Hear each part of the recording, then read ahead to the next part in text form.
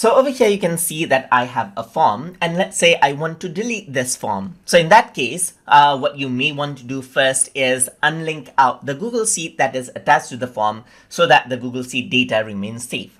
So to do that, I'm going to go to the responses, and then I'm going to go around, click on the three dot icon right here and unlink the form right here. Let me unlink, and what happens is that the Google Sheet is no longer associated with this form.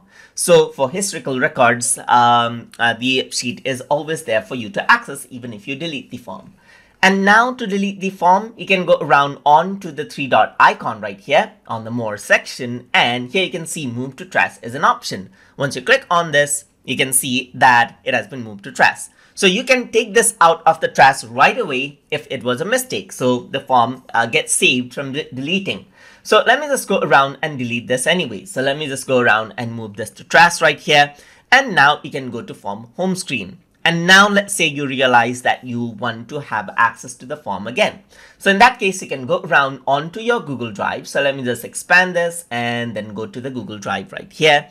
So once you go to the Google Drive, you can go around onto the trash section, and here you can see that the form is here. The data form is here, as you can see. So if I were to go around and restore it, then the data gets restored right here. So let me just go around over here onto forms again.